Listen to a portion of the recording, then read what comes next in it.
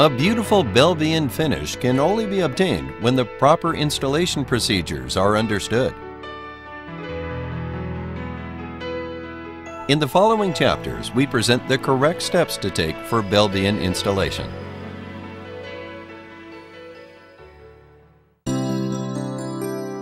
Surface preparation is the most crucial part to ensure a successful Belbien installation. It's very important to prepare and conform the surface of the substrate so that it's smooth and non-porous.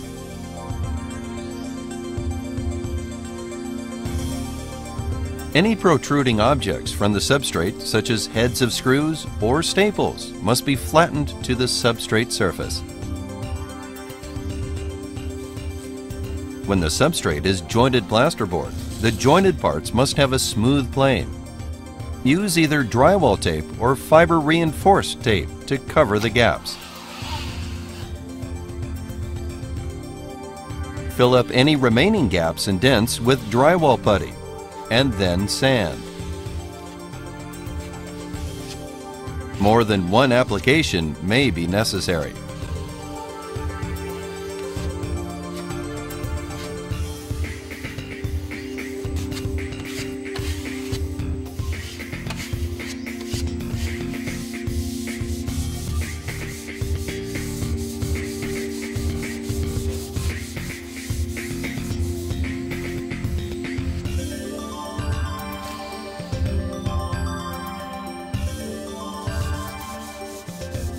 Then apply a primer sealer to the entire surface to make it completely non-porous.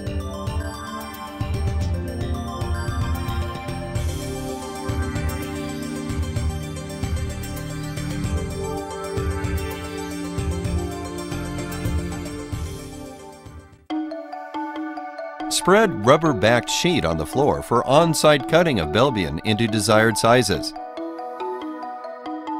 Measure precisely the size of the substrate to be installed with Belbien, but add an extra 5 cm trim all around.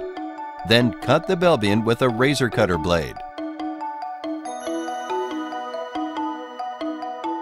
Peel off the release paper on the back of Belbien and fold it back for about 10 cm from the upper edge to create a set line.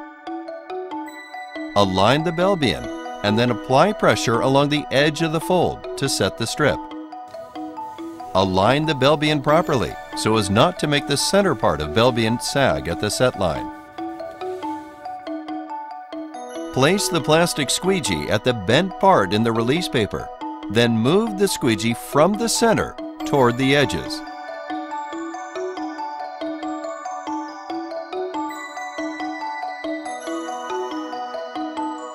Gradually pull down the release paper while keeping slight downward pressure on the Belbien itself to create a bridge effect between the release paper and the point of contact where the adhesive is pressed to the substrate. Using this technique will help prevent trapping air.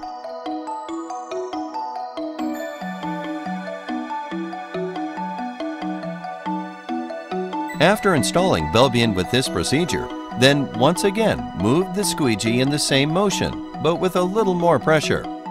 Use the squeegee at a 45-degree angle with the point of contact in order to sufficiently push out any air trapped beneath the Belbien.